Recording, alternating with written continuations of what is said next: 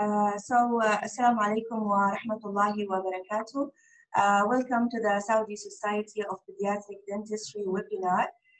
This is Linda Mirza. I'm a pediatric dentistry consultant and one of the board members of the SSPD. It's my pleasure to host this webinar tonight. In this webinar, we are hosting two distinguishable speakers, Dr. Eraldo Pesaressi and Dr. Noor Habib.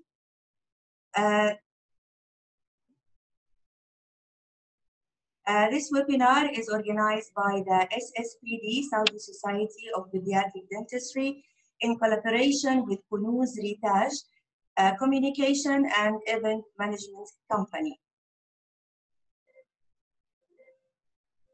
It's my pleasure to host this session tonight with Dr. Hodoun Kalai. Dr. Hodoun is a pedodontist in Armed Force Hospital in Dhahran. He is the program director of Saudi Pediatric Dentistry Board in King Abdulaziz Air Base Hospital in Jeddah. Good evening, Dr. Hodoun. It's a pleasure to have you with us tonight. Thank you so much, Dr. Linda. It's my pleasure to be with you. Thank you so much. Now I will take the privilege to introduce our first speaker tonight, Dr. Eraldo Pesaressi. Dr. Eraldo is a junior faculty of Dental School of San Martin de Porres University in Lima, Peru. He's a member of the International Association for Dental Research. He graduated in Federico Villarreal University in Lima, Peru at 2009. Then he completed his master in dentistry in San Martin de Porres University in Lima, Peru at 2015. He had his PhD in medical science, oral global health in Radboud University in Netherlands at 2019. Dr. Pesaressi will talk today about interdisciplinary approaches for caries prevention in public health. Before I will give the mic to Dr. Pesaressi, I would like to announce that we are hosting a Q&A session at the end of the presentation. So feel free to write any question you want to ask in the Q&A section in the bottom of the screen. We will address them to the speaker at the end of each presentation. Dr. Eraldo, good morning. I think it's about 11:30 in Lima. So good morning and buenos dias. Buenos dias and salam alaikum. Thank you so much for the kind invitation, Dr. Linda. It's a great pleasure for me to share this presentation with colleagues from the Saudi Society of Pediatric Dentistry. I don't have the honor of being a pediatric dentist myself, but I have been involved in some research projects related to public health with children. So many people think I am a pediatric dentist. My heart is close to the specialty, but I am a general dentist involved in research with public health initiatives. And that's what I would like to share with you today. Thank you so much. It's a pleasure to have with you. You are so welcome. Bienvenidos, and the mic is yours. Kindly, you can start your presentation.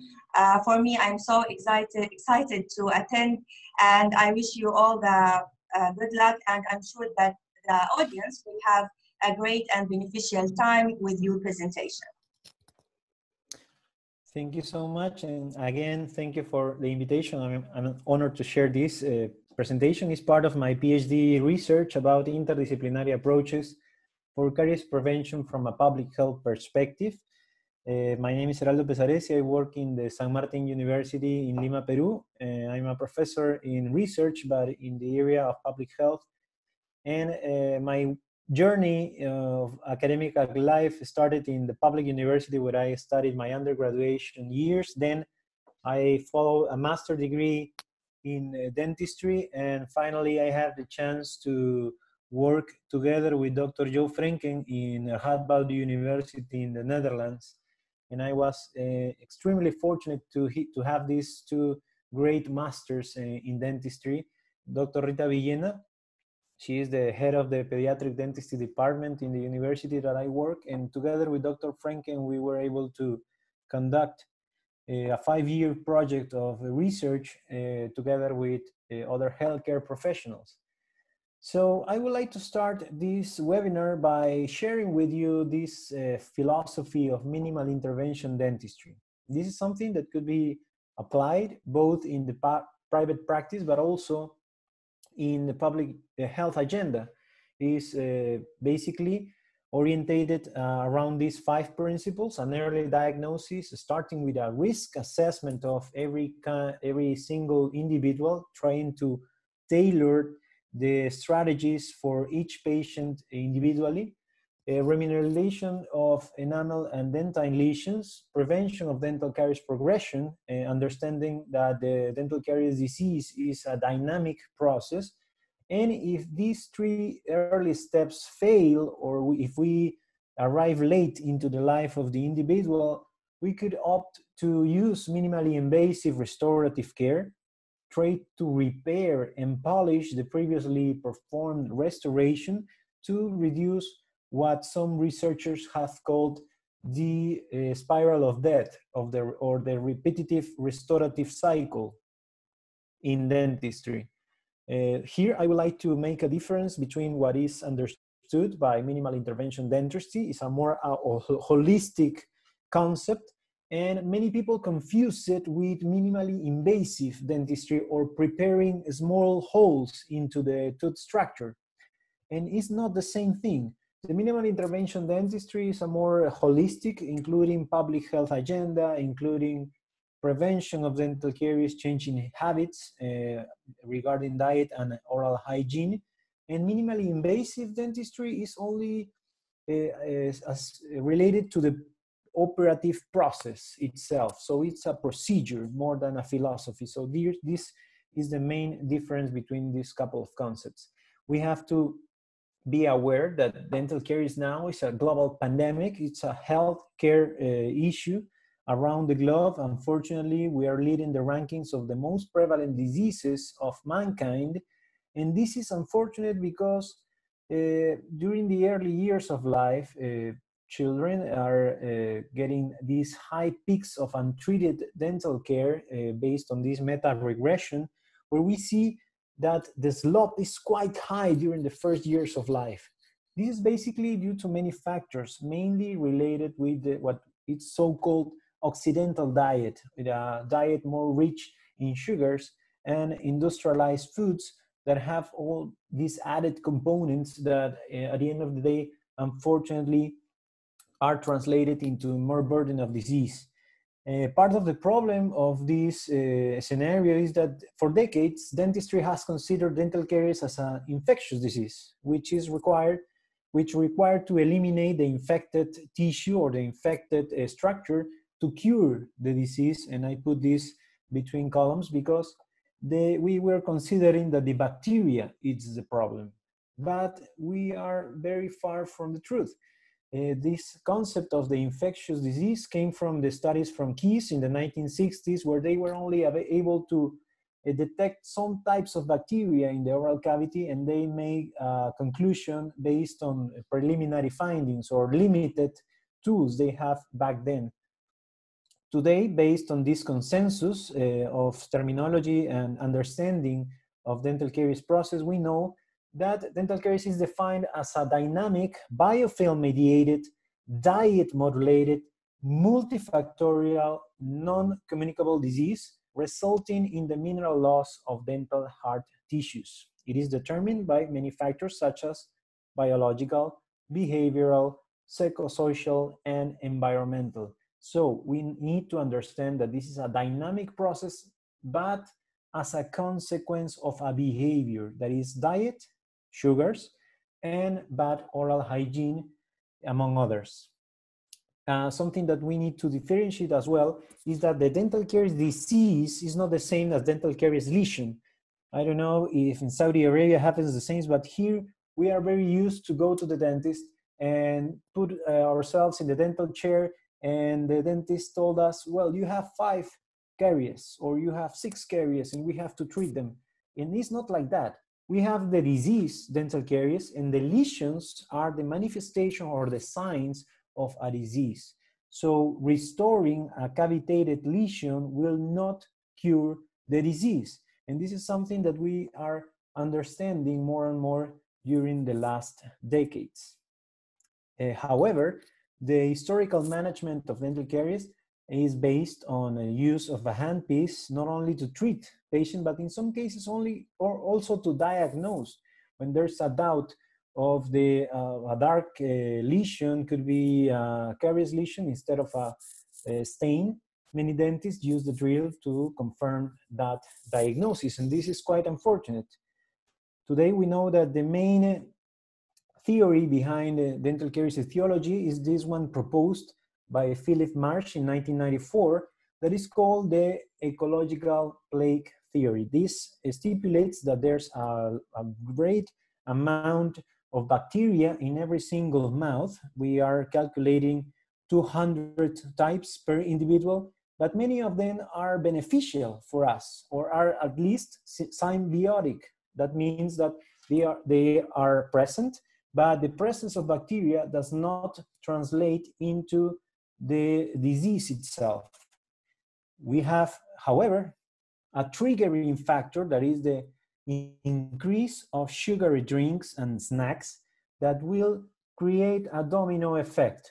With these increased sugary drinks, we will change or imbalance the bacterial families, and that will cause a dysbiosis that will end up into the progression or the manifestation and progression of the disease. So sugar is the enemy. Sugar not only for oral health, but also for other diseases such as diabetes, obesity, kidney failure, and some types of cancer. So we have to work together with other healthcare professionals in order to reduce as much as possible the consumption of sugary drinks and snacks. And this is something that is quite well documented during the last couple of years in some agreements and manifestation by the WHO, for instance, where there are clear correlations between the pattern of consumption of sugary drinks and snacks and the oral health consequences translated into dental caries. So the high consumers are also the high caries prevalence individuals. So there is a lot written about diet in caries progression, but unfortunately, this is not translated into the education. We are not taught how to deal with diet in the dental school. And the importance of the sugar guidelines of WHO has been recently highlighted in this publication by Dr. Joao Breda, where they are in line with the recommendation of WHO to reduce the consumption of sugar, especially during the first years of life.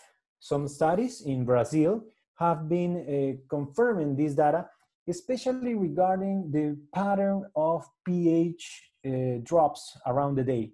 They are claiming that the critical number is 5 events of sugary drinks or snacks during the day. And this is mainly related to this pattern of drops and recovering of pH around the day. If we have many drops around the day, we will not have the buffer capacity by the saliva to recover those levels and return the mineral loss to the tooth structure, because it took like up to 3 hours for the saliva to recover that physiological pH. So when we have more than 5 events, you will see that we have a patient in risk. In that line of thinking, there's a systematic review on the effect of caries of restricted sugar intake. And that's why there are recommendations about the limit the consumption of 10% of the daily energy in a 2000 calorie diet. That will represent 200 calories. That is the approximate amount you find in a small package of cookies. So we have to translate this information into a practical advice for our parents or our patients. And today we have the advantage of many tools that will assess the individual risk, such as the Cambra or karyogram, in which diet will play a main role into what is called the balance of pathological and physiological factors. This kind of risk assessment tools will allow us to categorize our patients into different groups: extreme, high, medium, or low, as proposed by the group of Dr. John Featherstone in the University of California. And from the age of 6, we could put them into these kind of categories to advise them around 1 year, for example, in an extreme risk. And then if after 1 year, they have improved their diet behaviors and their hygiene, we could reduce the risk to high, and the next year to medium, and the next year to low. So it's very difficult to put from extreme to low risk because we are not able to make that big of a jump. But the opposite could happen. For example, if we have a low risk patient that unfortunately suffers from head or neck cancer, this radiation will end up damaging the production of saliva, and that immediately will take this patient into an extreme risk scenario. Recently, we have been able to have these consultation meetings with the WHO experts regarding early childhood caries, in which there are a series of recommendations around the strategies to prevent the manifestation of ECC, the early childhood caries pandemic.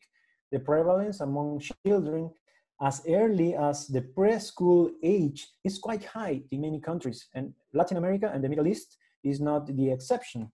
So we see that unfortunately many parents take their children to the dental clinic when it's too late, when they require high, complicated and expensive treatments, and even then the disease will not be cured because we are not changing the behavior. So the ECC pattern globally actually presents itself at as early as the age of 2, and it develops rapidly because we know that the mineralized content of primary teeth are not as hard or are not as resistant as the permanent teeth scenario. So we have to consider risk assessment, included socioeconomic variables, behavioral variables, and in some cases, if possible, microbiological factors, but we know that the main archvillian is sugar.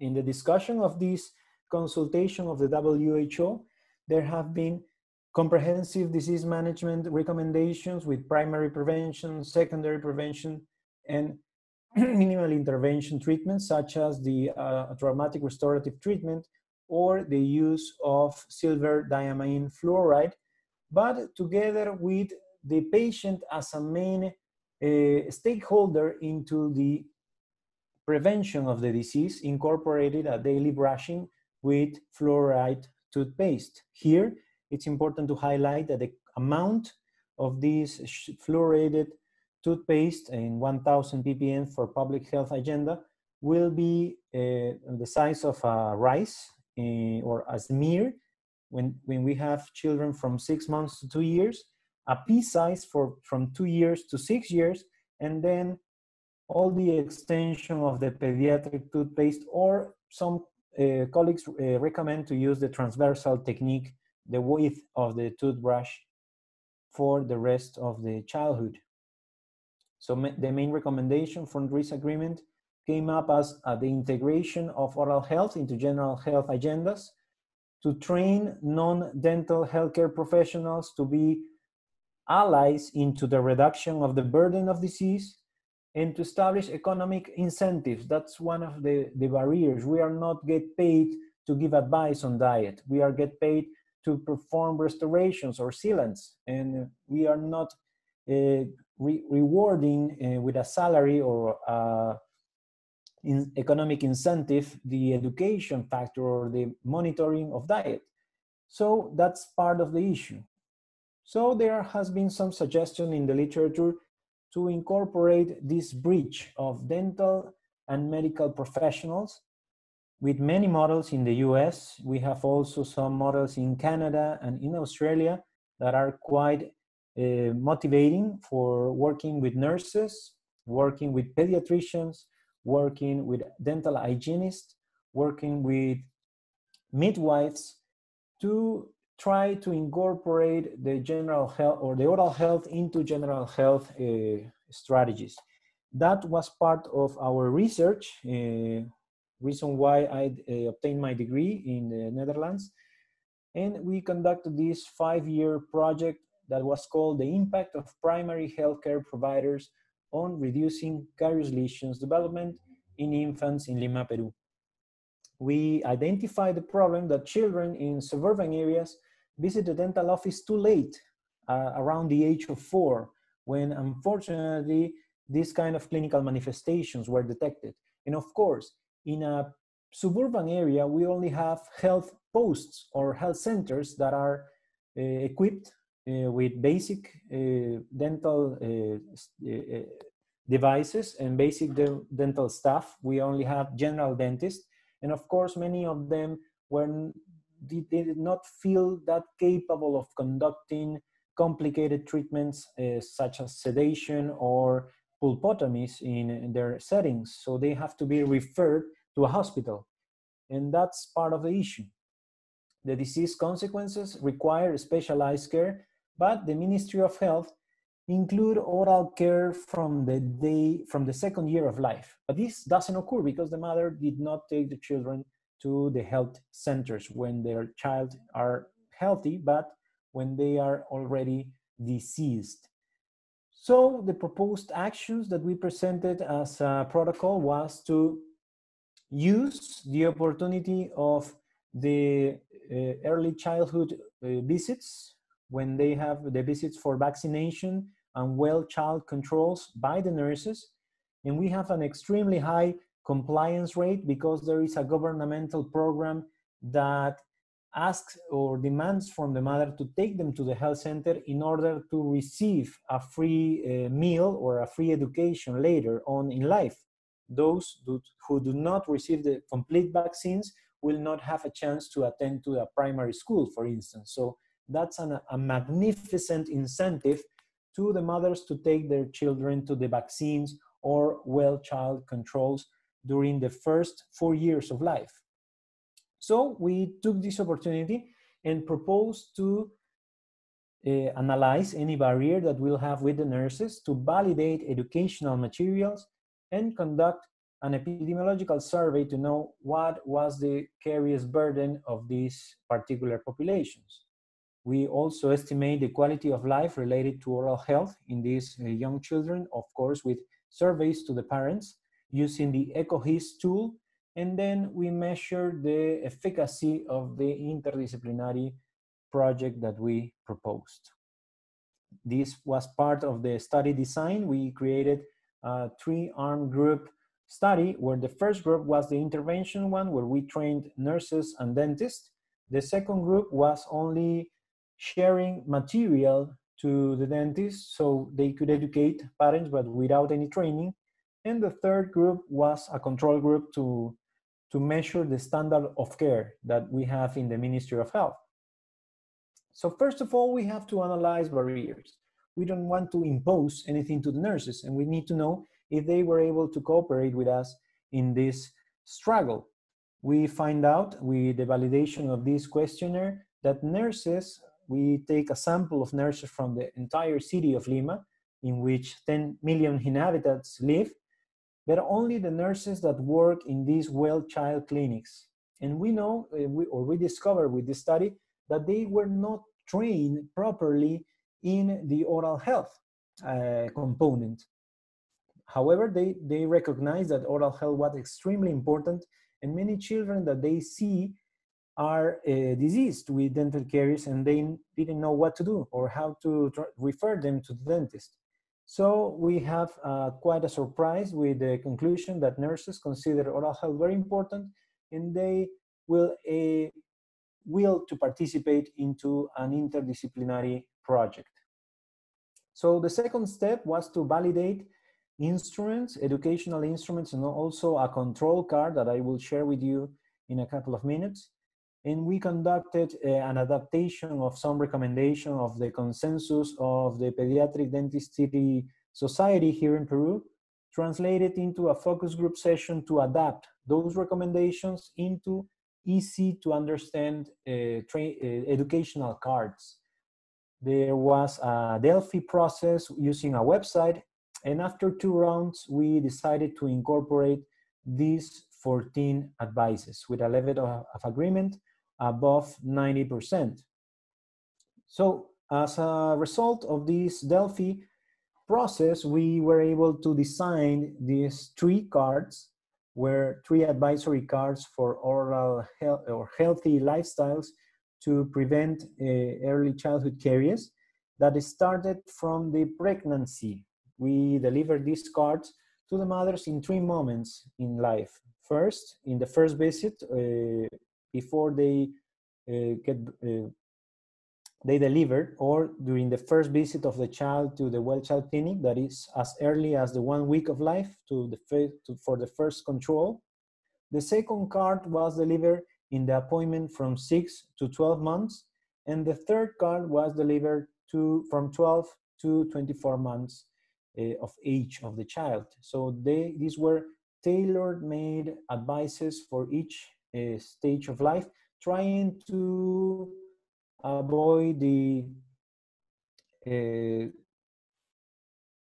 to saturate the mother with too many advices that maybe they will not remember. So we try to personalize these cards for the mothers. So after this, we conducted the epidemiological study, and together with it, a quality of life analysis, discovering that many of these children have the unfortunate situation we see in the lower right corner, with a complete destruction of their primary teeth as a consequence of dental caries. We use the CAST instrument to evaluate the early lesions, the cavitated lesions into dentine, and the consequences on soft tissues. And as early as the age of 3, they have manifested some quality of life consequences, such as a restriction to talk. The family felt guilty about the disease, and unfortunately they were not informed about how to protect their children because they did not receive any advice from the health center when they took them for the vaccines or other medical appointments. So the advantage of instruments such as CAST, or maybe the ICDAS that maybe is more popular, will give us the advantage of detect the disease earlier to try to avoid the cavitated phase. So that's something that we take into account when we conducted the implementation phase, that was the last stage of the project, aiming to reduce the burden of dental caries during the first 4 years of life. For this purpose, we train in the active intervention group the nurses to see the oral cavity of the children and with some gauzes, dry the surfaces and identify risk factors together with early lesions in order to refer the children earlier to the dental office. Together with it, we design a 3-module session for the dentists, because they are general dentists working in the health centers together with nurses. So they are not so used to work with very young children. So they have to be trained in prevention with fluoride agents, a traumatic restorative treatment with glass ionomers for sealants and restoration, and also the tool that was created for this purpose. That was a card that we will show you immediately after this slide. And we conducted all these trainings and sessions in the same facilities of the health center. So they have not need to move away from their duties. This was a project that took us 3 years and a half. Half of the year we work in the validation of the process, and we designed this card that you see on your right side hand, where we try to correlate the visits of that were proposed by the vaccination card together with some advices of oral health. I mean, when the mother take their children to the health center to receive a vaccine or a visit for nutrition, the nurse will know what kind of advice will provide and when will be suitable to refer this child to the dentist. And on the other hand, the dentist was trained as well to use the card and for preventive measures. We saw after the implementation of 3 years that the children that we followed during this implementation process have 6 times less cavitated dentine lesions in comparison with the passive intervention group, where we only give materials, and with the standard of care that was the control group, where we see very similar results in red, that are the cavitated dentine lesions. If we look at the global numbers, we see that the difference is not that big because there was a greater amount of early lesions, but we presume that the vast majority of them were paralyzed. That means that even though they were early lesions, they did not progress into dentine lesions this early in life. So we will delay the need of an intervention or a surgical procedure or a restorative care needs for these children. So that's why we consider that the strategy, with all the limitations we found, was considered successful.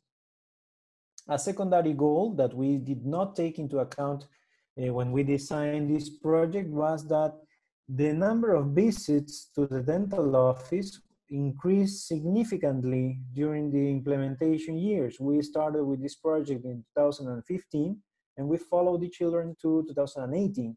And we see that in the second year of implementation, there was a threefold increase in the visits of children under the age of 6 to the dental office. And that was part of the side results of the project, because the nurses and the health staff in this health center was trained in oral health prevention. So they were,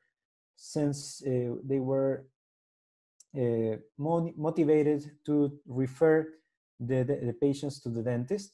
And that's how the incorporation of oral healthcare into existing mother and child healthcare program, implemented by trained nurses and supported by healthcare dentists, reduce the burden of disease in 3-year-olds.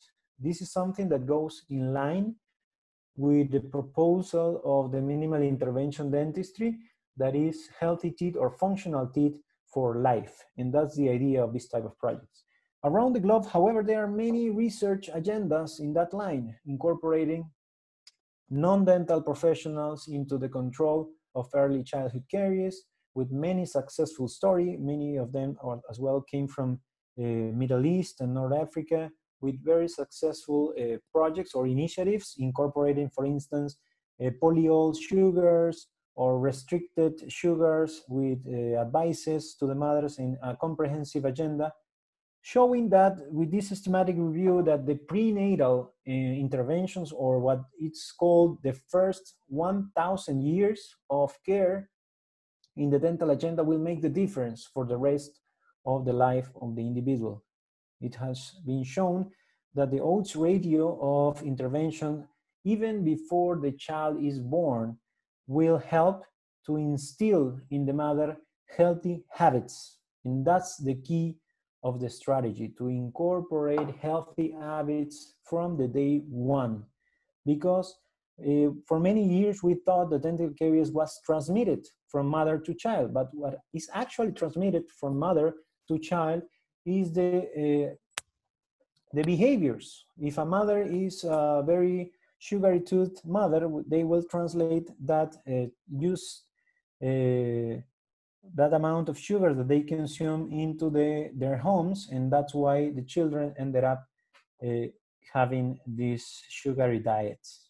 One of the challenges that we have identified for the dental professionals is that they are not used to work with very young children. So we have to train them in early detection, to identify earlier the dental caries process using tools such as the ICDAS or the CAST that we implemented in our project, and also the activity, to try to identify not only the caries lesion, but to register the activity that could be identified very easily with proper training. The activity is referred on the state of the dental caries lesion, considering that we could have non-active, non-cavitated active lesions and inactive non-cavitated caries lesions, and we could follow during many years with no activity in place. And that's part of the diagnosis training. We see that this active lesion in enamel have an aspect of white mate. It looks like a chalk. It is very close to the retention area of biofilm, and when we use a dental probe with a round tip, we see a superficial texture that will give us the idea of this pattern of microporosities in the surface of the enamel. This is an active lesion. However, if we change the behavior, if we instill the toothbrushing with a toothpaste, that will create a remineralizing effect together with a polish effect of the silica particles incorporated in the toothbrush, and that will polish the surface, inactivating the lesion. Even though it looks white, it's a shiny white, and it's away from the retention area due to passive eruption or maybe of a reduction of the swallowed gum. And that's something that we could also confirm with our round tip probe.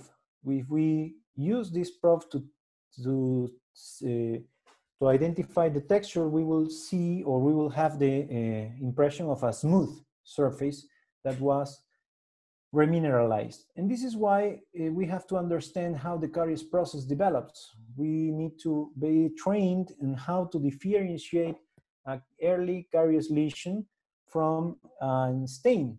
Many dentists, unfortunately, are still opening the images on the left because they think that this is caries and it has to be removed.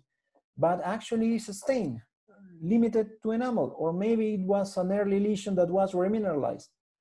And on the right side, the scenario, however, we have an initial active lesion that should be sealed, and there is no need to open those pits and fissures. In cavitated lesions, we could also have active and inactive lesions. The active lesions in dentine are shown by the yellowish or brownish aspect. It's a very soft dentin and maybe accompanied by a white halo in the enamel margins. And if this cavity is enough open and could be cleaned, the minerals that come from the saliva and the toothpaste could remineralize together with the crystal deposits from the enamel, from the dentine tubules, and that will seal the dentine, giving these shiny aspects, sometimes acquire a brownish or a blackish aspect, but is very shiny. So to conclude with this diagnostic part, restoring without changing habits is like changing a window in a building on fire. So we have to be more prone to incorporate a medical view of dental diseases, and that is wonderfully illustrated in this paper by Sebastian Paris and Hadrick Meyer-Leuken from the University of Charité in Germany, where they identify the many factors that are involved in the caries process, or at least the ones that we could modify as healthcare professionals. Restricting sugars, biofilm control, mineral balance are some of the pendant tasks that we have to conduct. Not only the restorative care is part of the solution, but we have to go to the cause of the causes, that is sugary drinks and sugary snacks. Together with it, a proper disruption of biofilm will help to remineralize the structure that could be suffering from demineralization, always with the proper amount of fluoridate toothpaste. And if we fail on the control of plaque, we could install a sealant treatment. There are some guidelines based on systematic reviews that claim that the combination strategy, putting together sealants with fluoridated varnish, will have a 3.3-fold effect on the protection of these susceptible surfaces. Even if we have early enamel lesions, we could seal those early lesions to avoid the biofilm deposits in the axis of sugars of these bacteria to arrest the progression of the disease. So in that order of ideas, we have preventive sealants and therapeutic sealants. That is something that is also validated by the literature. There are many systematic reviews now that claim that the microcavitated lesions could be arrested if we seal them properly. Independent from the material that we use, if we seal those early lesions without the removal of any structure, we could paralyze the dental caries process. And if we have to deal with cavitated lesions, the idea is to present a very conservative approach. It was something that was suggested years ago by the group of Fusayama, the decomposed external dentin, confusedly termed infected, it's not infected, it's decomposed, it's superficial, it's soft, has to be removed because it doesn't have a remineralization potential. However, beneath it, we have a demineralized dentine that is deep. It has some bacteria, but it doesn't matter because if we seal properly the restoration, the dentine will remineralize. So the complete caries removal that we used to use is no longer recommended today in cariology. It's just reaffirming what Fusayama and his group described very wisely some decades ago about the demineralization zone that we have to remove, and changing that conventional approach that G.B. Black presented years ago, using restorative adhesive materials, only removing that do not have the potential to remineralize. And together with that, we have the recommendation on caries tissue removal.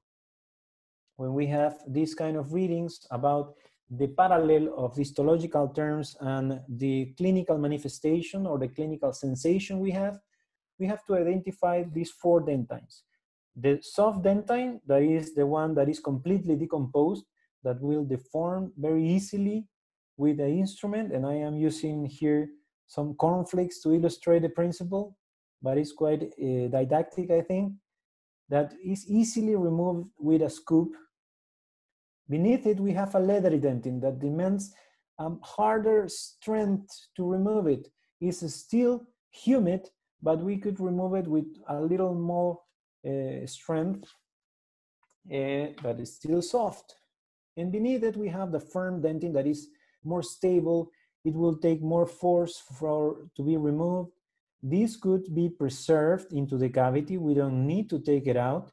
And finally, the hard dentin that will take more force to be removed. And this is something that will not need to reach at least at the bottom of the cavity.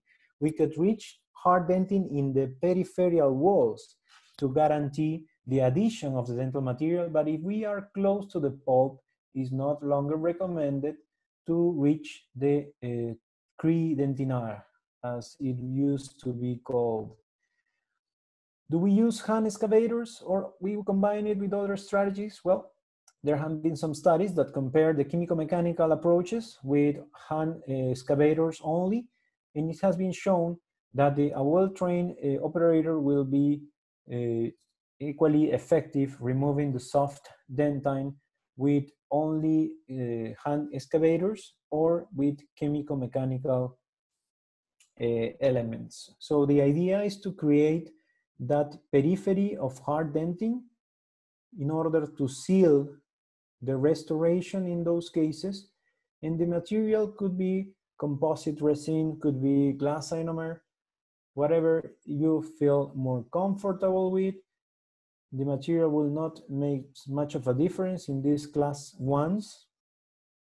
And it's a matter of training the healthcare professionals in strategies such as the basic package of oral health, something that was proposed in 2002 by the Radboud University Collaboration Center of the WHO, providing a treatment of urgent needs together with affordable fluoridated toothpaste, and of course, the atraumatic restorative treatment, removing decomposed dentin and restoring with glass ionomer, also using glass ionomer sealants in pits and fissures that will be prone to dental caries. Nowadays, after this scenario of the pandemic and some years before, there was a rebirth of the silver diamond fluoride. It has been quite effective many years ago in China and in Asian countries. And nowadays, it's a very, very active topic in different scientific meetings. And that's something that is quite important to incorporate as well. Because the studies have shown that the fluoride diamine,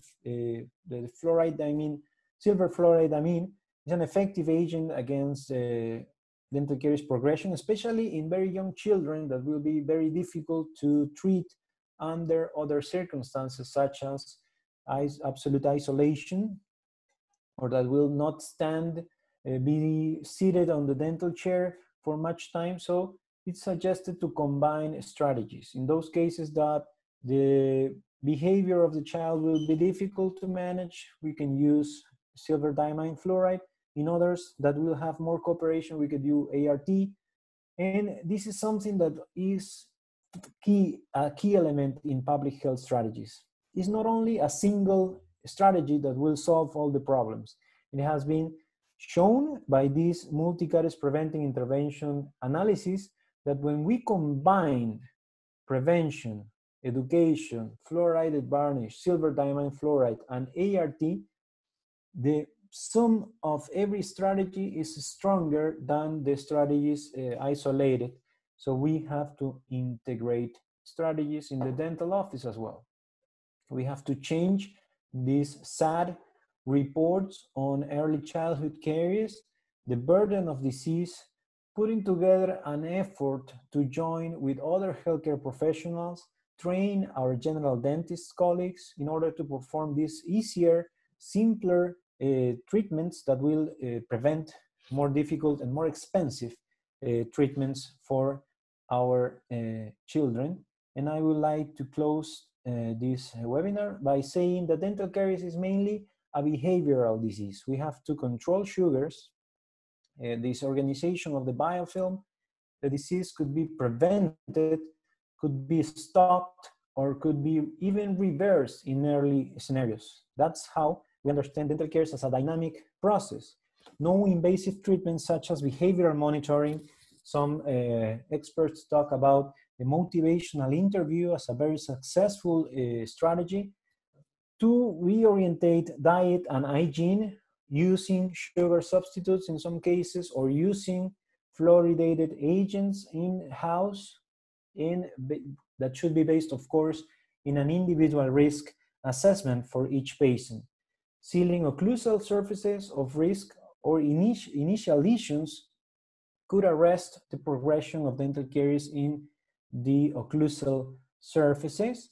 And when we have a cavitated lesion, we should choose to do a selective removal that will prevent an accidental pulp exposure or a need of more complicated treatments that will prolong what we call the spiral of death of dental treatments. Only working together with other healthcare professionals, we will be able to reduce the extremely high burden of early childhood caries, and will reduce in the coming years only if we get closer to nurses, nutritionists, pediatricians, general physicians, and midwives, social workers, you call it. We have many allies prone to help in this struggle, and we are only stronger if we work together. Thank you so much for your attention, and I am very honored to share this conference with you. I hope you like it as much as I enjoyed preparing it for you. Thank you. Thank you so much, Dr. Pesaressi, for this informative lecture. I'm really impressed by the results you had from your study. I got many thank you messages and positive feedback regarding your presentation. And I got a great insight from audience from Bangladesh, Peru, and India as well. We reached up to 514 audience for your presentation. So amazing. Now let's go to the question, please, if you don't mind. I have one question regarding the children who live in poor urban area, who complain from bad oral hygiene and financial problems cannot prevent providing treatments for them. What do you advise to provide for these children? Yes, it's kind of the scenario we have to deal with here in Peru as well. We have many underserved communities, unfortunately, and they are quite poor as well. So we try to promote these kind of strategies with the early advisory panels, try to incorporate them either in the educational session, try to reduce sugars. That is like the first domino piece that will then degenerate into the dental caries problem. But once the process is installed, we should choose to incorporate very cheap and easy to implement strategies such as silver diamine fluoride to at least arrest the progression of the lesion and try to rescue this family to take part of their own oral health. It's impossible for us to solve it by our own. It's trying to work together with them, educating them in how important is oral health, because I think that is the same in Saudi Arabia, where some mothers say, well, they are primary teeth, they will fall off, it doesn't matter. So that's the main issue. We have many knowledge barriers, and we don't understand that the quality of the dentition in the early years will be determinants of the posterior or the future dentition. So that's something that we should educate, is education and education and education. Yes, I think we have to focus on education. To what extent do you think socioeconomic status can affect caries risk? Social what? Excuse me? Socioeconomic status. It's extremely important. We also take that into account, and it's actually many factors involved. The socio-economical status are related to education, are related to access to health, are related to the sharing a toothbrush. It's amazing, but we found families that there were 6 individuals that share one single toothbrush for the whole family, and that's, of course, is a very shocking reality, but it's something that happens. So we have to try to take into account those elements, and those socially the social disparities should take into account to put them into the priority, because they will need us the most.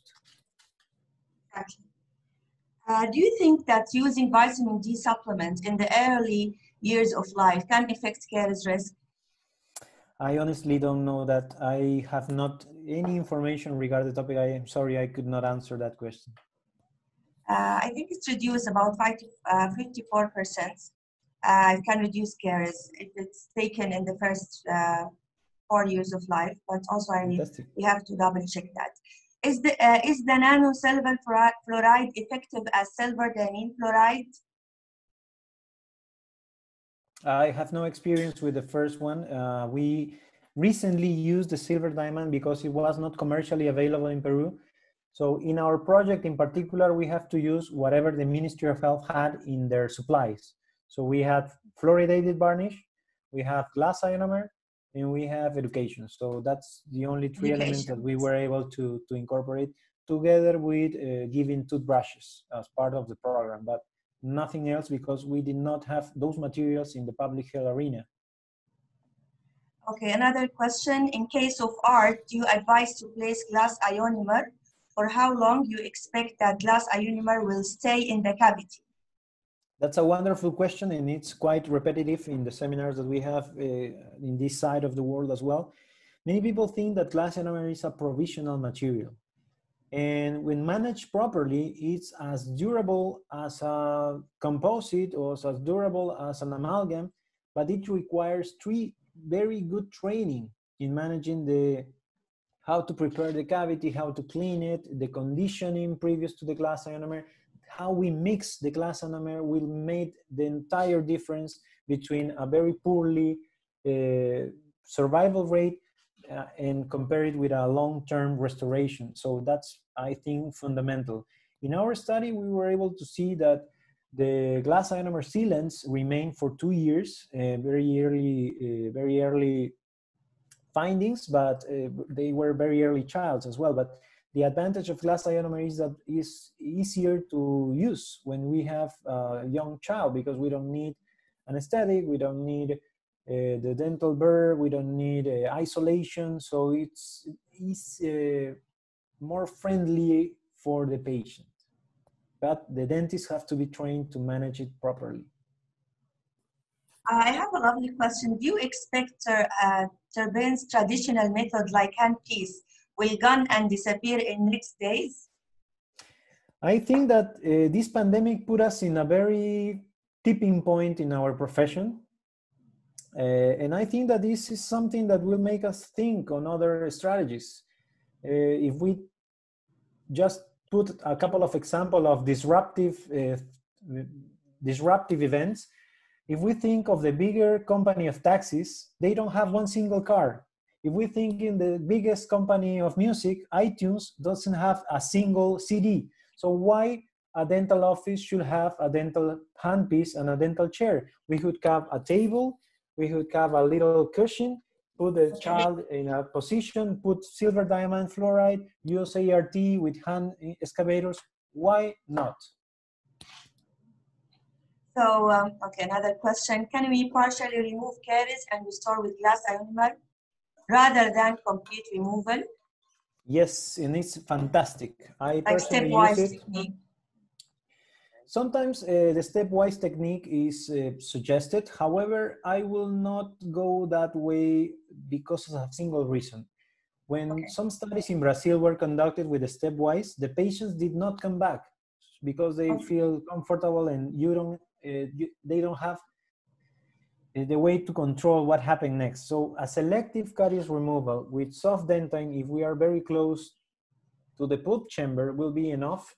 With a good sealed restoration, that will be enough in one single visit. And I think this will be more cost effective. Also, together with the risk of when doing the second intervention, we could have an accident of exposing the tooth with the pulp chamber with that intention of reaching hard dentin.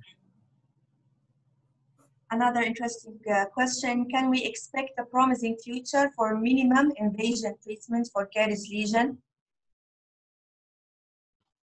That's a great question, and actually it was a matter of the last ORCA meeting. The European Association of Cariology have been debating. Also, the IADR, the International Association for Dental Research, has been debating a lot of how minimal intervention dentistry could find a place now in the post-pandemic world. The audience are asking your email, doctor, if somebody are interested for contacting you to future updates. Sure, of or course. your Instagram account, if you don't mind. Yes, I have my Instagram account. I found an Instagram. It's the only social network I have, unfortunately. It's Dr. Eraldo Pesaressi in Instagram, and I will share my email, of course, if you need any paper or if we need to share the results from our study. I will be more than happy to share it with you. So I will leave it here in the chat. Okay, yeah, in the chat. Okay, it will be fine. Yeah, thank you so much. It's the email is in the chat now. Personally, I think we have to focus on the research and developing a national caries preventive program based on conducting many surveys, like, as you said, regular fluoride application and checkup for high caries risk patients. Thank you so much, Dr. Pesaressi, for your time giving this amazing presentation. And thank you for accepting our invitation from the SSPD. Personally, I'm looking forward to have you again in the future webinars talking about your philosophy in the minimum intervention dentistry. Thank you so much. Muchas gracias. I will give the mic now to Dr. Hodoun to present the second lecture. Thank you so much. It was my pleasure. It was a real honor to share this with you. Dr. Hodoun, the mic is yours. Assalamu alaikum. Good evening, everybody. Thank you, Dr. Arinda, for hosting this webinar for tonight. And I would like to thank also Dr. Pesaressi for the very nice, informative presentation. And I will thank also the Saudi Society of Pediatric Dentistry for inviting me tonight for this webinar and to give me the honor to introduce Dr. Noor Habib. Dr. Noor Habib is currently practicing as a clinical psychologist at King Faisal Specialist Hospital and Research Center in Jeddah. She got doctorate in clinical psychology from University College London and master's in mental health studies from King's College London and her bachelor's degree in psychology from King Abdulaziz University. She works integratively using different psychological approaches including cognitive behavioral therapy, acceptance and commitment therapy, compassion-focused therapy, and mindfulness. Today, she is going to talk about the self-compassion for healthcare professionals. So please join me to welcome Dr. Noor Habib. Dr. Noor, the mic is yours and we are all ears. Thank you so much for inviting me. Thank you for having me today. I'm so pleased to be here today. It's just a reflection of how much the level of awareness is increasing in our society. And I'm so pleased to join you tonight. So as you mentioned, today we'll talk about self-compassion for healthcare professionals. And while previous lecture was very much to entertain the mind, today I would like to entertain the heart and the soul and think about ourselves as human before being professionals. That's more of a holistic approach in our practice. I always like to start by inviting people to slow down, to check with themselves. So if you're willing, I would just ask you briefly to check with yourself and see, perhaps asking yourself, how are you feeling today? How are you?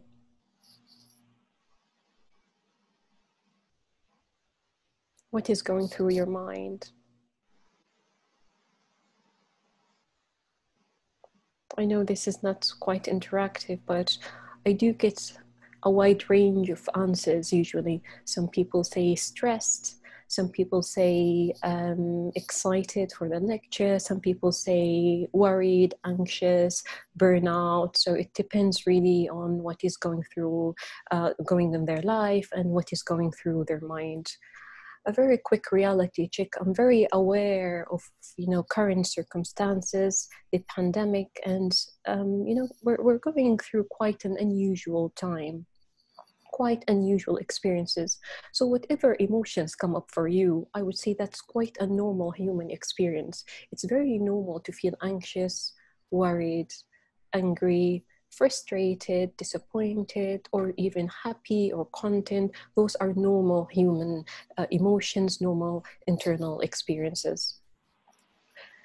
Regardless of the pandemic, we're living in quite a difficult time, high expectations from selves and others, very high demand of responsibilities, increasing level of stress.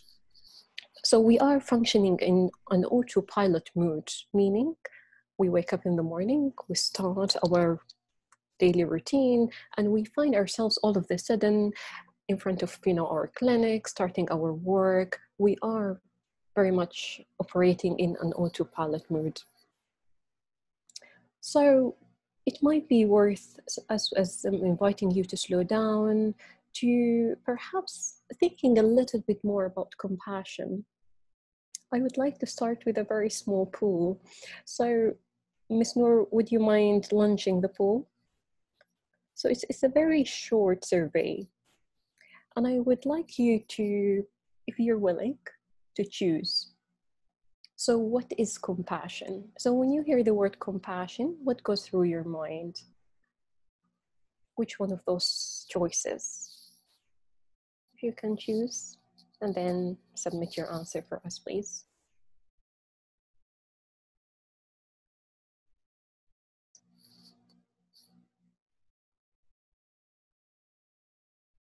Ten more seconds.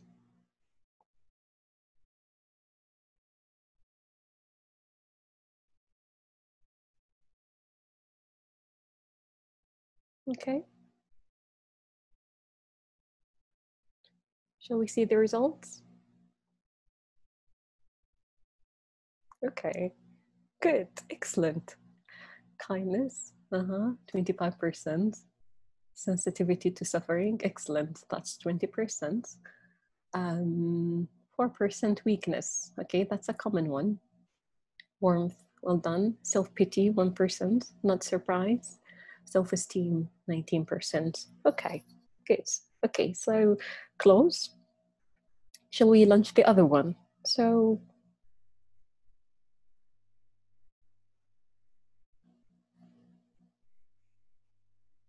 Ms. Noor, can we launch the other one? Yes, excellent, thank you.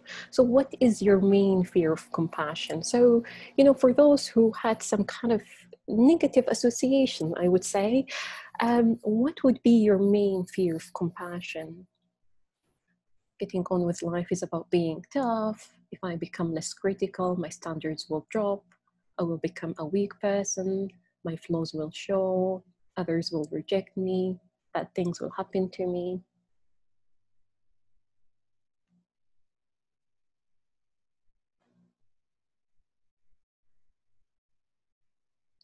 Okay, 10 more seconds.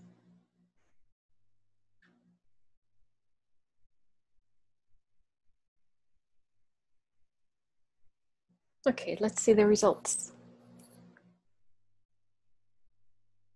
Okay, I'll become a weak person. That's 27%.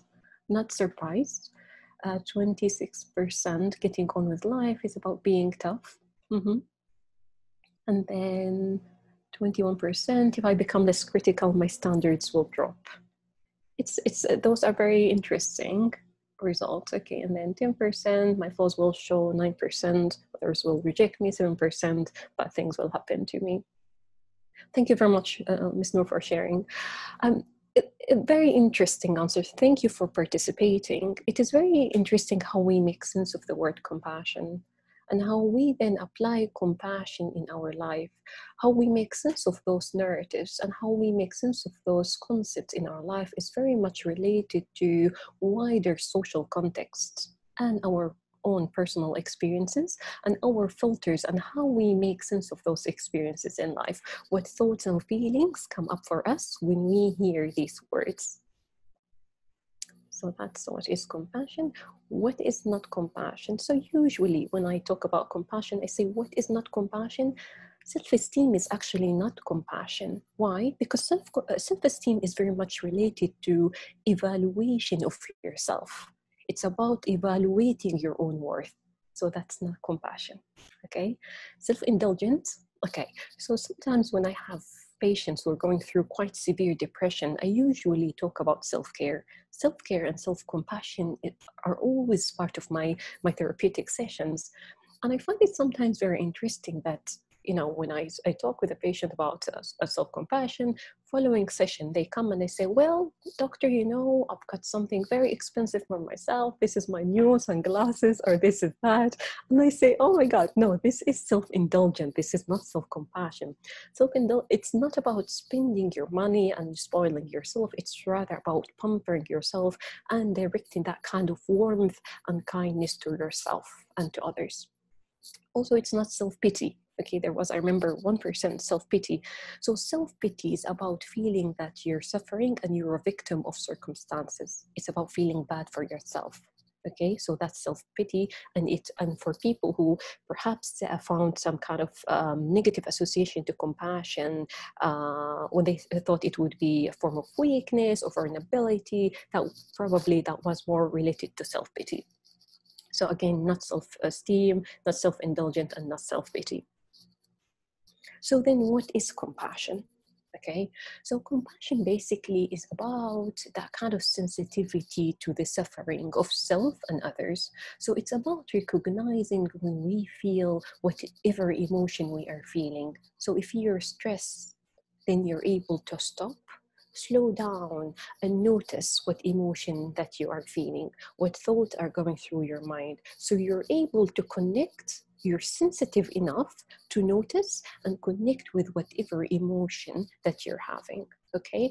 We're not connecting so we feel pity for ourselves, but we are connecting, and that requires a level of courage to be able to connect with the pain or the suffering or the stress or whatever emotion you're having. But then why are we doing that? Because there is an intention behind it. It's about that commitment to try and to relieve whatever you're going through. I'm part of the program that we have in King Faisal Hospital for our staff to support our staff during COVID.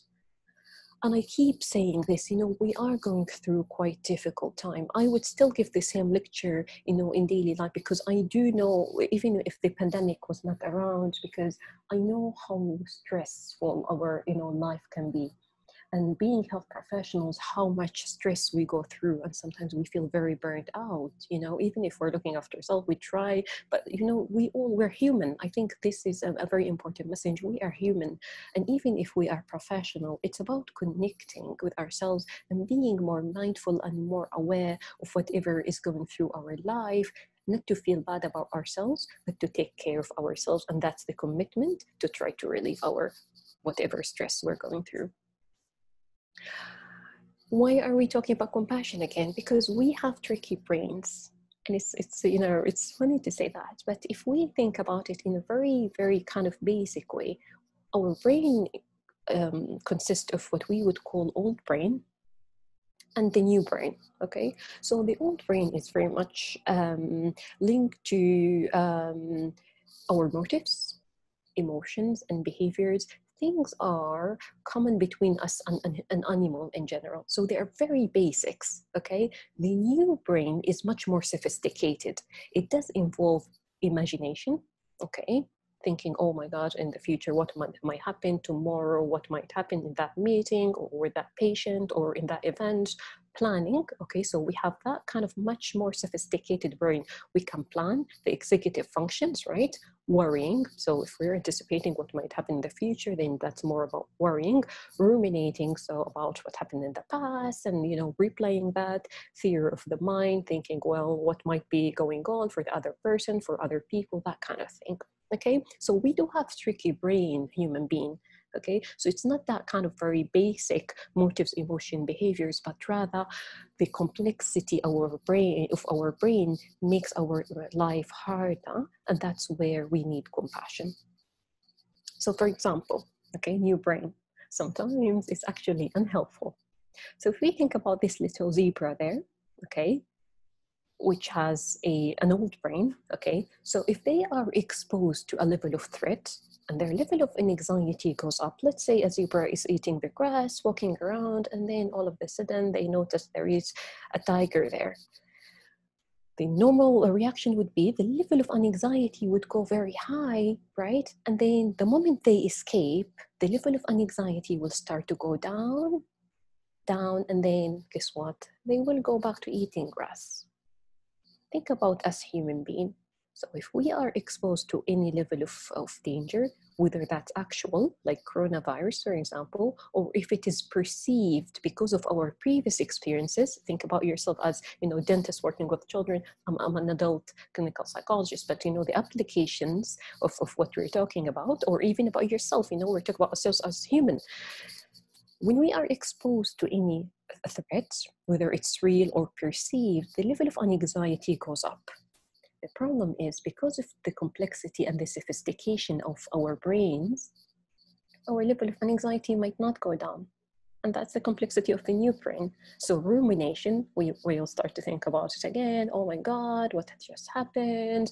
Oh, last week, and a year later, we'll still be telling the same story. So that's ruminating, going over it, go over it over and over and over again. And then imagining worst outcome. Okay, oh my God, this could have happened or that could have happened. So the level of anxiety or the level of stress is maintained. And self-criticism, right? Some people said, well, if I don't criticize myself, my standards will drop, right? So self-criticism, oh, I should have been more careful. I should have done this. I should have done that. So that's the complexity of our brain. Why are we talking about that? Because we're trying to say that we actually really need compassion. Life is hard enough, and our tricky brains can really make life harder sometimes. So I found some really lovely cartoons, and I just thought it would be lovely to share them, right? So animals don't get caught up with existential concerns, for example. Animals do not worry about their self-image, right? So they wouldn't think about how other people perceive them or see them. So they don't have new brain areas to question or judge or criticize their own natural responses or experiences. So our brain is actually tricky, the new brain, what we would call the new brain. So bringing compassion, what might help? Okay, so this is the old brain, the new brain, okay? So what we are hoping to bring in more is what we would call mindfulness. Okay, mindfulness is basically a type of meditation when individuals take in moment-to-moment experience, okay, as they come. So it's about noticing. There are two main principles in mindfulness. The first one, it's about developing that state of awareness of the present moment. It's about connecting with here and now. Okay, so it's about noticing, grounding yourself in the present moment, okay, and then not judging yourself for any thoughts or feeling that might come up for you. Okay, so if there is a high level of stress, if you notice, because we said it's about connecting with your internal experiences and emotions. So if you connect, then you're more able to have that kind of level of awareness of what is going through your mind, what thoughts and what emotions you're feeling. Okay, so you're connecting with the mind, with the heart, and with the body. So, and what symptoms you're experiencing in your body. Okay, and then you're not judging yourself for having whatever thoughts or feeling that you're having. I do sometimes have some patients who would come and say, well, doctor, I feel very angry for feeling upset. Okay, so they come with anger. But actually, when you dig in, you find a lot of sadness, you know, bereavement cases, PTSD, you know, trauma cases, you know, as you know, think about the current circumstances. So some people find it really hard to connect with emotions, which we said require courage. So they would try to push that away. I really like a metaphor that I always mention to my patients and my colleagues, okay? I want you to imagine that you are in a swimming pool. And while you are in that swimming pool, you're holding in your hand a beach ball, those colorful plastic beach ball. And if you're holding that beach ball and you try to press it against the water, what would happen? It will pop up. And if you keep doing that the whole afternoon, what would happen? That would happen exactly the same. So our emotions are very similar. The more we try to push them away, the more they come up, and they come up in different ways. If you feel you find yourself a little bit more irritable, you cannot handle your emotions. If you feel angry or frustrated for no reason, perhaps that's a good moment to stop, connect, and ask yourself what is going through my mind. How am I feeling? And try to bring yourself back to the present moment. It's not about yesterday and that's ruminating. It's not about the future and that's worry, but it's rather about the present moment. Okay? If you notice with the little ones you're working with, that sometimes you have more capacity to deal with their emotional, you know, whatever is going on for them, or other days you're less able, maybe you need to stop, connect and reflect with yourself. What is going on for me and what is going on in, you know, as an internal experience. That's where compassion comes. Okay, so mindfulness in practice, you know, mindfulness is a lecture in itself, right? So it's a skill. It's a skill that requires training, time, and effort. I really encourage you to to read about mindfulness. There are a lot of really good resources out there that I really very much encourage you to go and read about it, because it does improve the quality of life, and it does help us to develop that different relationship to our thoughts and feelings. So if we go back to that kind of previous, so this one.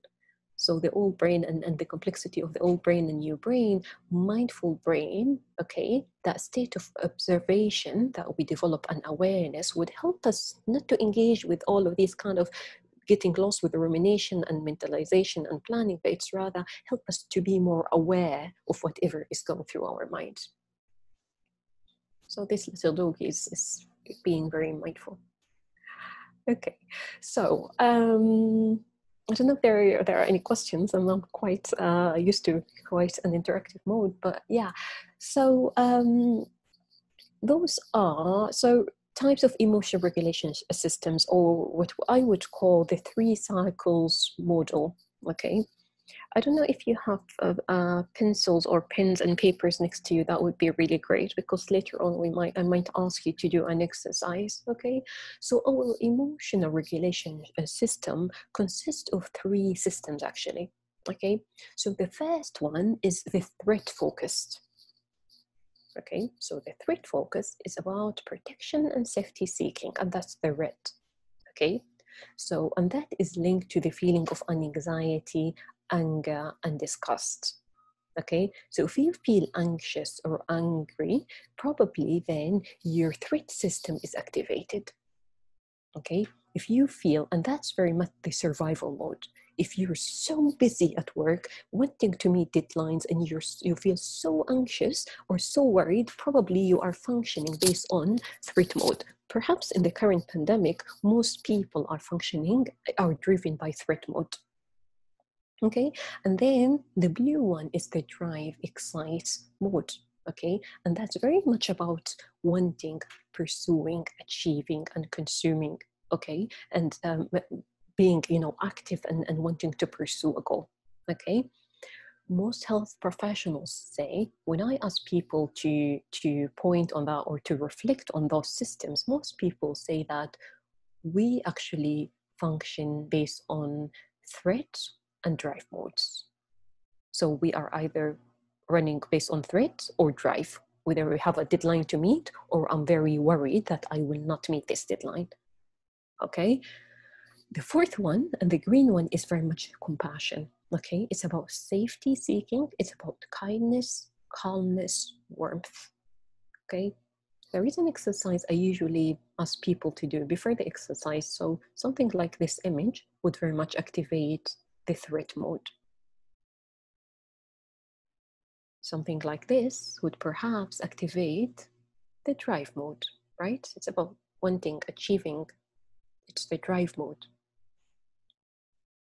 Something like this, quite soft and lovely, but very much the soothing system is activated. I usually ask people, and I don't know if you're willing, I'll just give you a minute to reflect in your own circles. So if I ask you to draw your own circles, the threat, the drive, and the soothe, which one would be bigger and which one it would be smaller? You take a moment to reflect on those. Which one would be bigger and which one would be smaller? Which one is the dominant system?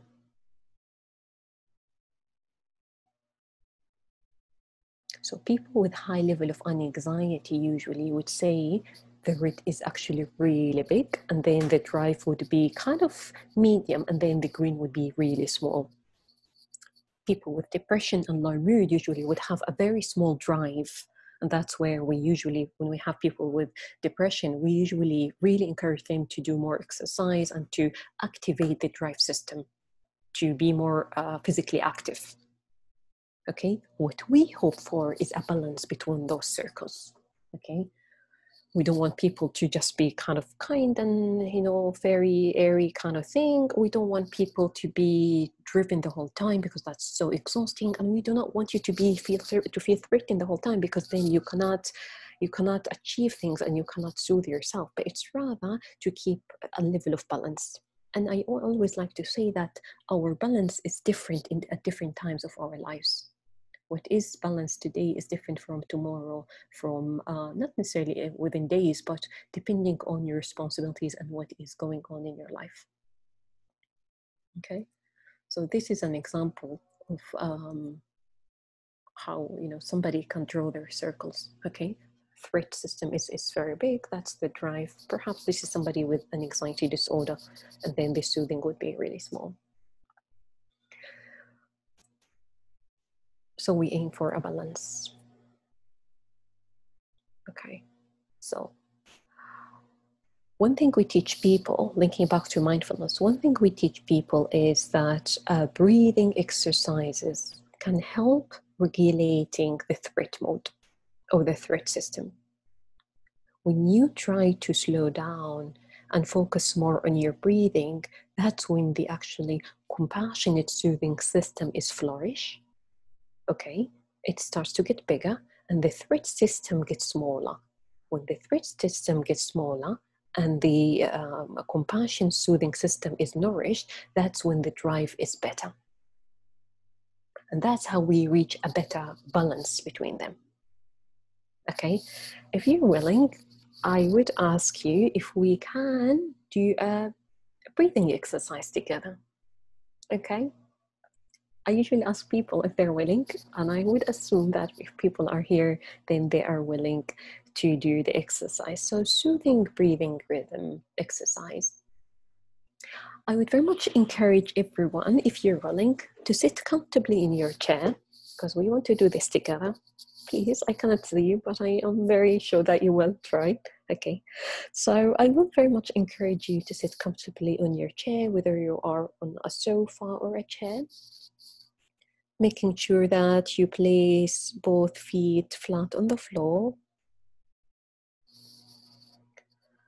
noticing the connection between your body and the chair. And perhaps, if you're willing, dropping your shoulders, making sure that your back is comfortable. And if you're willing, I would ask you to close your eyes.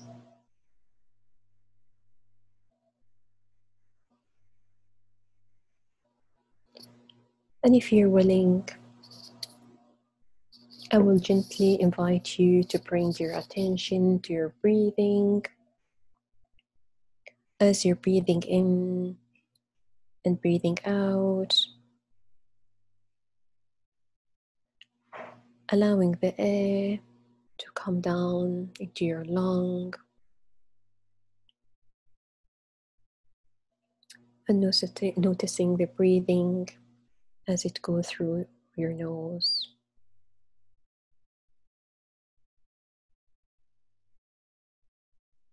Just notice your breathing and play an experiment with your breathing.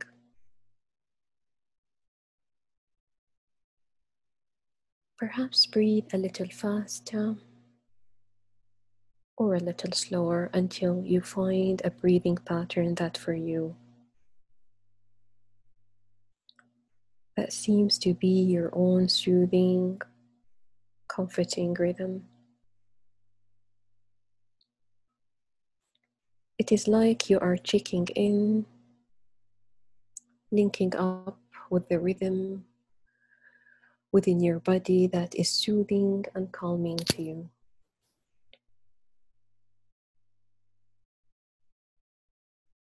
What you will usually find is that your breathing is slightly slower and deeper than normal.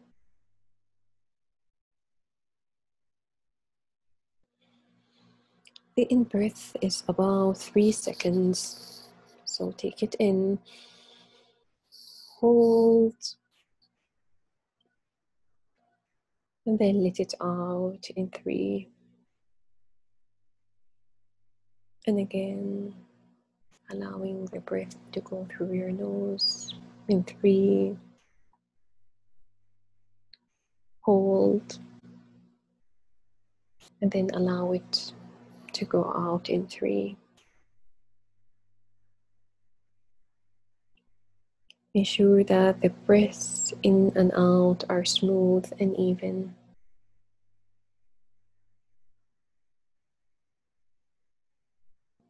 Now we can spend a little while, for as long as you wish, just focusing on our breathing.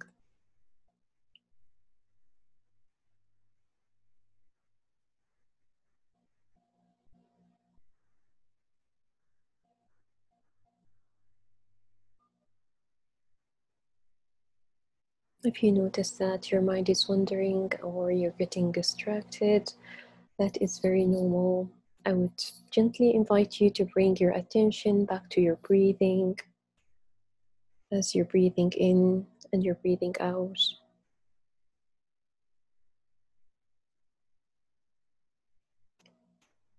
Now we can just ground ourselves for a moment. So turn your attention to your body as a whole, sensing the weight of your body resting on the chair and the floor underneath you, allowing yourself to feel held and supported, coming to rest in the present moment. And again, remember that it is perfectly okay for your mind to wander. Simply notice where it goes with curiosity and gently guide it back to the present moment, to here and now.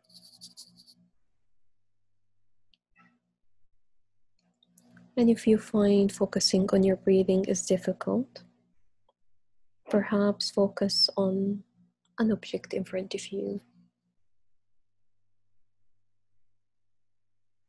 As you're breathing in and breathing out,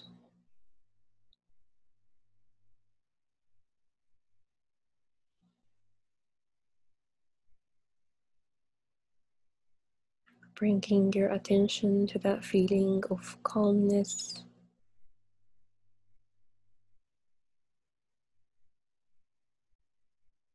And when you feel ready, I would slowly ask you to open your eyes, bringing yourself back to the room, to the present moment.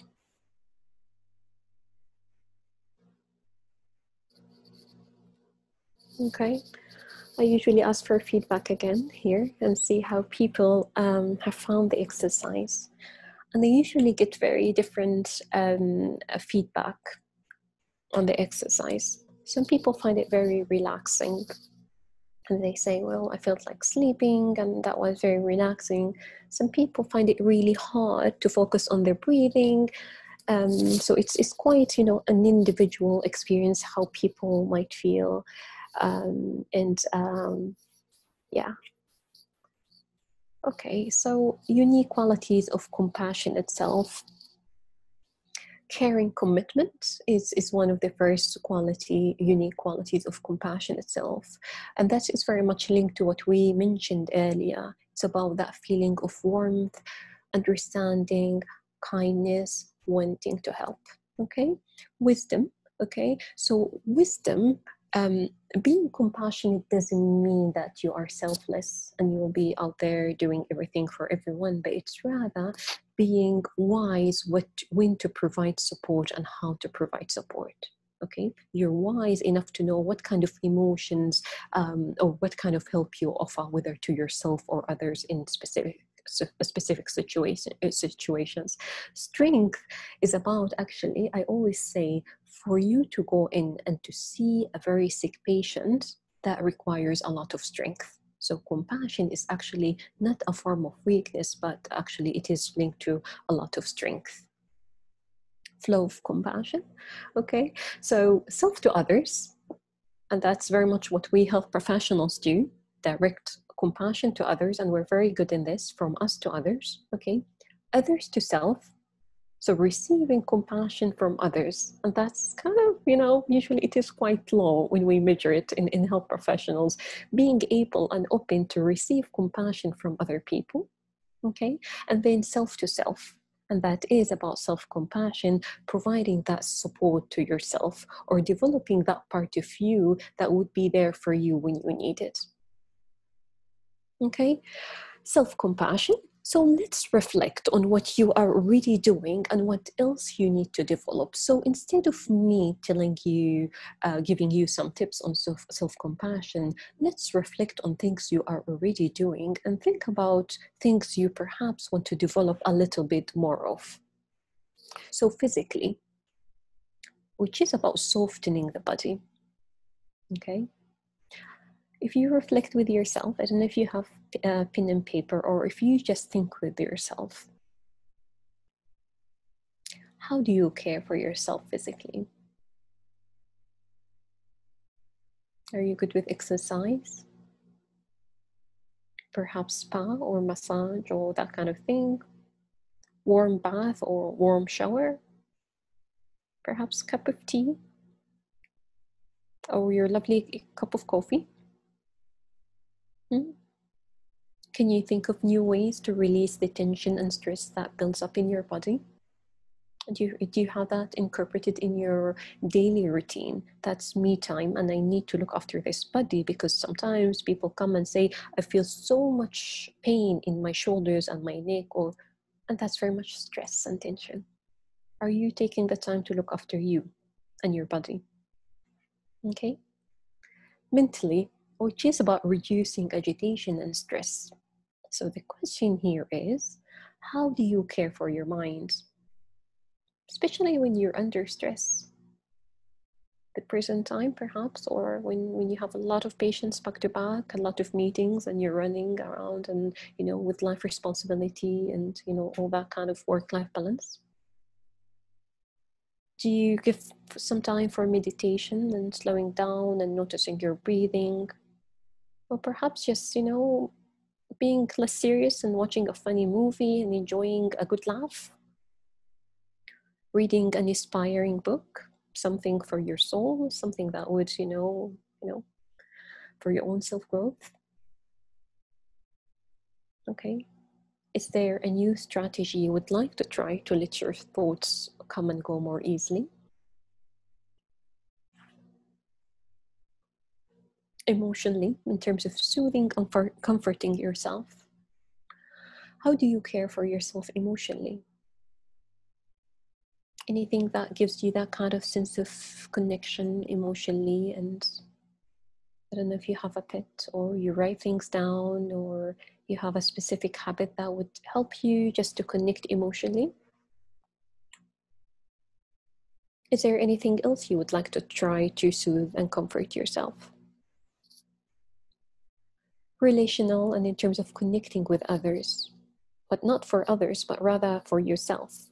It's about connection for your own emotional, you do it for yourself.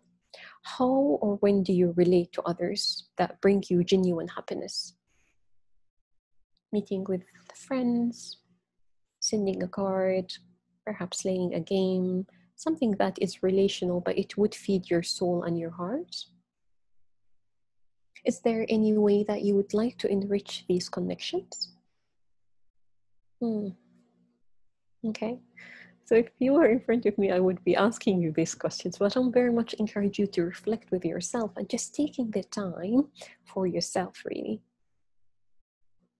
Spiritual. Commit to your own values. So what do you do to take care of yourself spiritually? Pray, help others, any other thing that would help you to feel more enriched spiritually? If you've been neglecting your spiritual side, is there anything else you would like to do more often in your life? I really love this poster, and if you are at King Faisal, you perhaps have seen this. If you're not, then in previous teams, I always had this with me, and I really love it because it reminds us that self-compassion doesn't have to be something really big. It can be the smallest thing. I always like to talk about my cup of coffee. Okay, every morning when I wake up in the morning, I must drink a cup of coffee. So I can drink this cup of coffee thinking, well, I didn't sleep well last night, I need to concentrate, I have this or that. Or what I learned to do is to take that 5 or 10 minutes for myself, to slow down, smelling the coffee, feeling the warmth, tasting the coffee, 5 or 10 minutes for myself, for my heart, for my soul, to be compassionate to myself, and to take care of myself, to be more able to be emotionally available to my patients and people around me. These are some mindfulness apps that can be really helpful to download, and they have a lot of really good exercises. I personally use them. I always tell my patients and my colleagues about them. They're really good, really helpful in terms of bringing that kind of soothing breathing exercises to your daily routine. These are some references, and thank you so much for listening. Thank you so much for having me. Thank you for taking the time, I would say, to be kind to yourself and compassionate for your heart and your soul. Thank you. Thank you so much, Doctora, for the very nice presentation. I really felt calm and relaxed just listening to you. I have a lot of questions, if you allow me to start with. Okay, the first question, one of the audience was asking that he's reading a book called Letting Go by David Hawkins, and it was a great book. He talks about becoming mindful and surrender.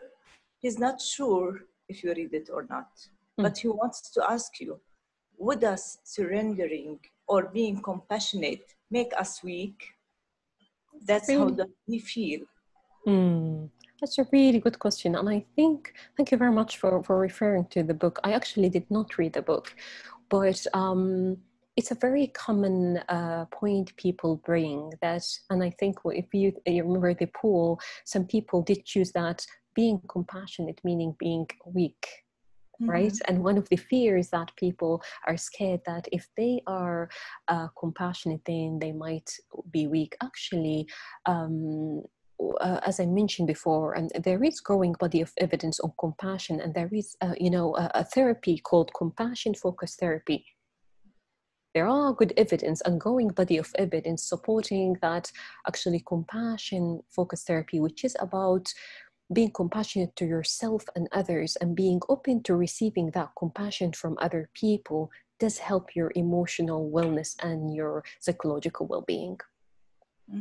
So being compassionate doesn't mean you are weak, but it's rather, it comes from a place of strength to be able to look after yourself and others. We only strong people who are able to look after themselves and others. If you're weak, then you're probably you are very lost in self-pity rather than self-compassion. So for you to pour from your cup, you need your cup to be full. So that's a place of strength. That's good. Thank you. Another question also, which is stronger, compassion or empathy? That's an interesting one. So they're quite different, right? So pity is very much about feeling sorry for yourself. Compassion is rather about noticing and being aware of what emotions you are feeling. Not only noticing, but with the commitment to relieve that suffering. So you're not only aware of how you're feeling and you're connecting with that emotion, but also you're doing something to relieve that suffering for yourself or for others. So they are quite different. So it's not about crying for your own problems, but it's about noticing. It's okay to cry, but it's not about getting lost in crying. It's about noticing, connecting, and that might be actually very painful. But once you feel it, then you give it some time to process it, and you think then, okay, and then what can I do to relieve this? Great, thank you. Another question. Can we have the 3 types at the same time? Which types? You mean the threat, drive, and yes. So we do move between those circles. At some point in our lives, what we hope to reach is a level of balance. And again, the word balance is different at different stages of our lives. It depends on what's going on, where we are at, our relationships, our life, the social context, all these different kind of circumstances. But we move between those circles, really.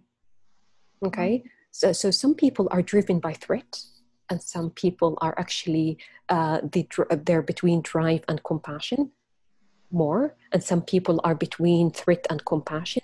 But what we hope for is there is a level of threat, but it's not big to the level that it would make us very anxious the whole time. But it would make me ready for the lecture, but it wouldn't stop me from giving the lecture.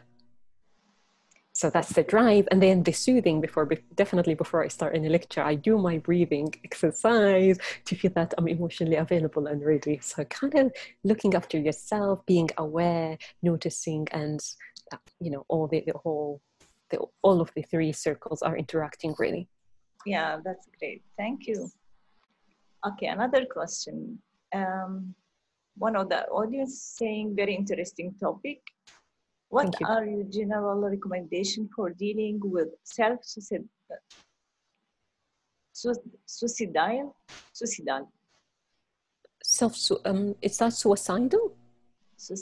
Suicidal, maybe, yeah. Thoughts due to overwhelming despair, and how to break free from the malignant cycle. I'm so sorry that you're feeling in this way. You know, suicidality is a very painful feeling, okay? Very painful thoughts and feelings when somebody feel that they cannot live anymore or they want to give up in life. It is something that we see in clinics. It's something that comes with depression, with different issues, mental health issues. I would very much encourage you not to suffer alone. We are people who are trained to deal with such things. My you know, psychiatric colleagues, myself, clinical psychologists, we can help. We can help with medication, we can help with learning skills, we can help to support you. Please never struggle alone, never suffer alone. If those thoughts are very active and very, you know, kind of very immediate, please go to ER and make sure that you look after yourself. Okay? And if it's something that you can wait for, then make sure you go to a psychiatrist or a psychologist. It Please might don't be suffer kind alone. of any other kind of psychological problem, maybe. It can be. Usually suicidality is linked to different psychological issues. So what we very much need to do is a full assessment, comprehensive assessment to understand what might be going on for them. I would very much say, please don't suffer alone. That's good. Okay. Another question. The exercises you tell us about and the experience, how can we practice such a thing with the children? That's lovely, lovely question. Yeah. There are apps, actually, mindfulness app for children. And if you look them up in your phone, your smartphone, you will find some mindfulness apps for children, which I very much encourage to incorporate in daily activities. I'm aware that I was trained in the UK, and I'm aware that some schools do offer that in schools. Right, so children are brought up learning those skills, and they can apply them. That's part of, you know, the general skills that people can learn to promote their emotional wellness. Mm-hmm. Okay, another one regarding the same topic, maybe, if there is any methods to relax the children facing the fear in the dental office.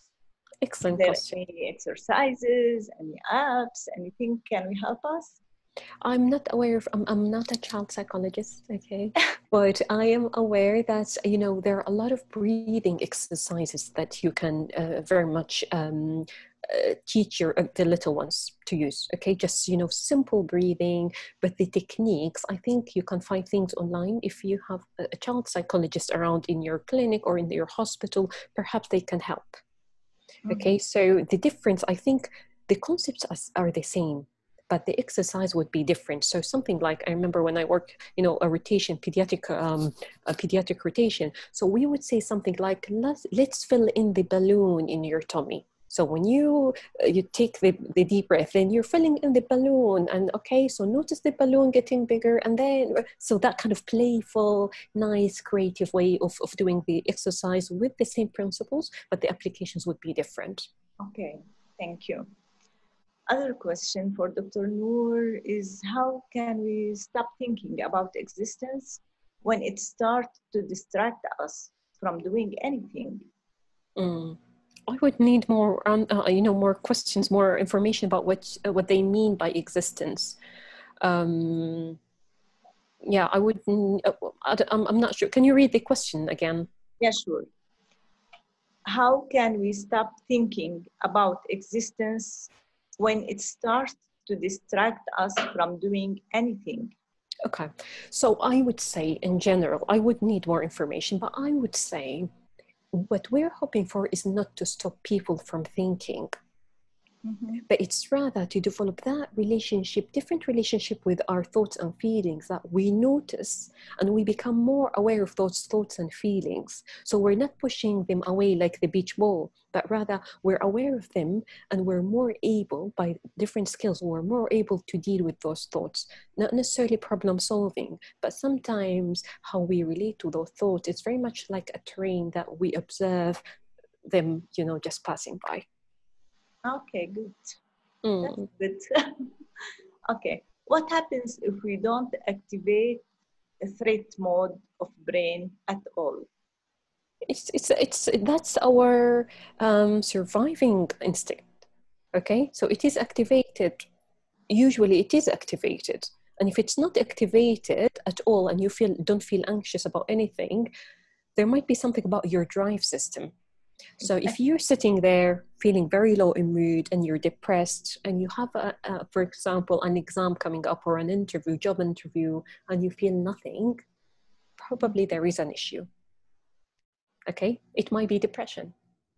It might be something else. There are a lot of different explanations, okay? Again, you know, I keep saying, please don't struggle alone. If that's a problem you're struggling with, do come forward and ask for help. We are trained to deal with these things. A lot of thanks, many thanks. Thank you.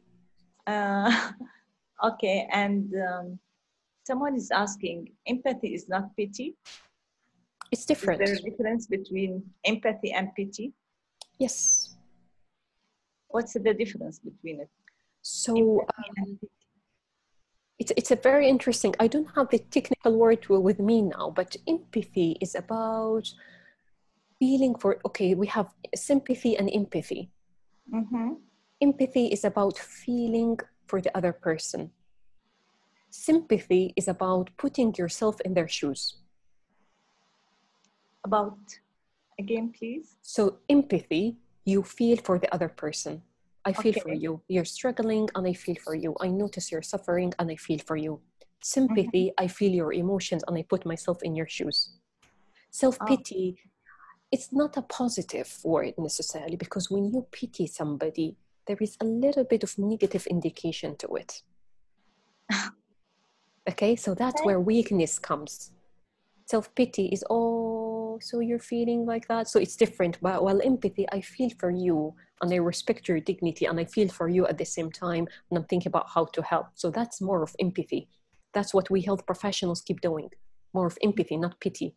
Because we want to encourage our patients to look after themselves. It's more of a collaborative approach. It's more of kind of engaging them in treatment plans. So that's more of empathy, respecting their dignity and collaborating them in whatever we're doing. Mm-hmm. Thank you. Okay, and another question, what's the difference between empathy and compassion? Empathy and compassion, that's a good one. Somebody with language interest is asking questions. Thank you so much for the questions. Okay, empathy and compassion. So, so empathy, you're feeling for the other person. Compassion, I honestly cannot explain it in that kind of very, very close, because they are very close. They are very close. So compassion is more of the sensitivity of the suffering. So in compassion, there is, I think, the other bit of wanting to do something about it. So the courage and then wanting to do the intention to relieve the suffering. So not only I feel for you, but also I feel for you and I will do something about it. Mm-hmm. So in terms of the definition, that would be the definition. Yeah.